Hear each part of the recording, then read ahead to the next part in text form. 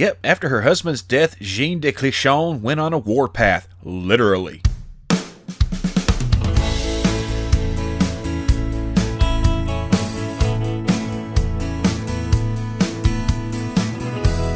Jeanne de Clisson was born to nobility in 1300, was married off for the first time in 1312. Yeah, you do the math there. Her first husband died in 1326 after they had 2 children. He then married again in 1328, but there was a big political to-do and it ended up being annulled. Marriage the third came in 1330 to Olivier de Clisson IV, and yeah, that's pretty much the only picture I could find of him. Weren't a whole lot of Kodak moments back then, I suppose.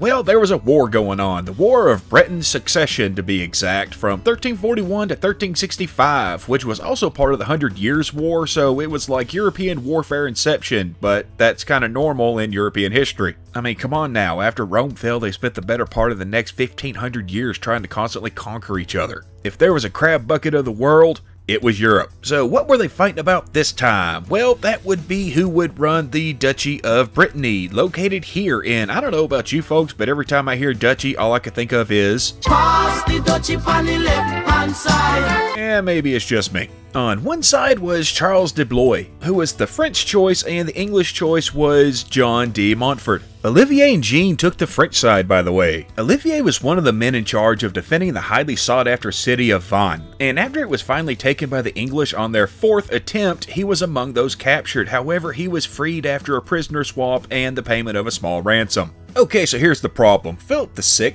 King of France at the time, thought it was way too easy to get Oliver back and came to the conclusion that he must have switched sides and given up Vannes in exchange for his freedom. This is very unlikely and there's never been any proof to substantiate any of it, but if the king gets an idea in his head, he's gonna go with it, something else that was kind of normal in European history. So, the king called for a group of nobles, including Olivier, to come to a tournament on French soil, and considering that a partial peace in the conflict had been reached, they went. And when Olivier showed up, he was arrested, sent to Paris, quickly tried, and executed. His body was hung for display in Paris, and his head was put on a spear in Nantes, another city in Brittany. There was an uproar among the nobility because no evidence of his guilt had been shown, and everyone kind of knew it was all a setup, plus his body being put on display like that was normally for much worse crimes or for much lower criminals. His widow had a bit of a different reaction. Maybe I should mention that in addition to her 2 children from her first marriage, Jeanne and Olivier had 5 more kids.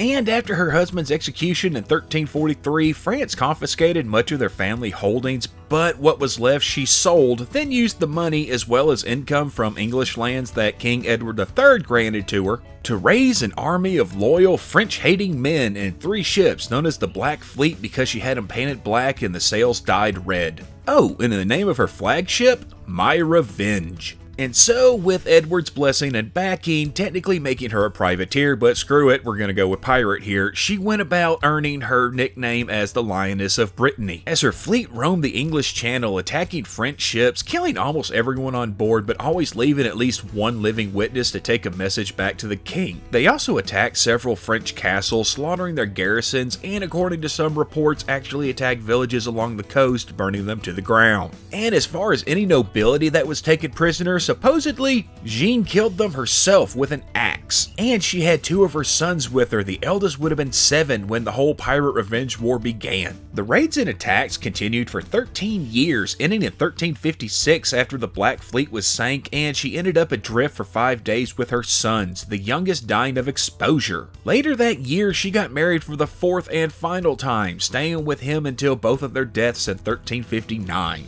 And one last thing, that older son that she had taken a pirate in with her was Olivier de Clisson V, who would fight in and be an important part in ending the War of Britain's Succession, earning the title of Constable of France, but most known by his nickname, the Butcher.